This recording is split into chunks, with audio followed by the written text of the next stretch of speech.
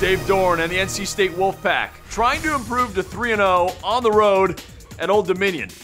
The opening drive, 3rd and 9, Jacoby Brissett dumps it off to Matt Days, lets him do the dirty work. The 11-yard gain, first down. The Pack converted 3 third downs on the opening drive, and then they cap it off this way. Jaylen Samuels from 3 yards out, a 15-play, 73-yard drive, chewed up 7 minutes, 42 seconds, 7-0 Pack. Second quarter, Old Dominion's Schuler Bentley dumps it off to Ray Lowry. And he cuts up and he's gone 71 yards for the touchdown to tie it at 7.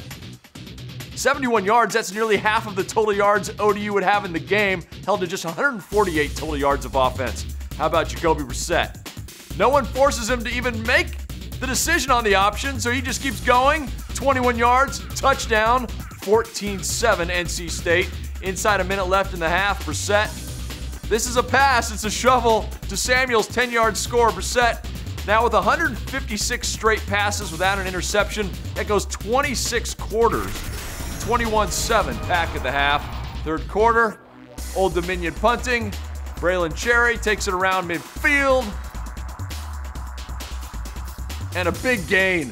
Dragged down at the 20. That leads to a Matt Days score, 28-7. By the way, Days, a 3rd straight 100-yard gain. The Pack hasn't had a back go over 100 yards in 3 straight games since 1981.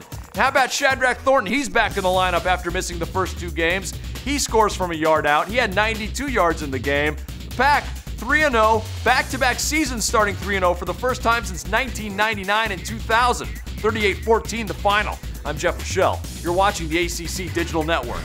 We are the official home of ACC football. For must-see moments, click the box on the left. For game highlights, click the box on the right. And for everything else from the ACC Digital Network, subscribe now. Do it!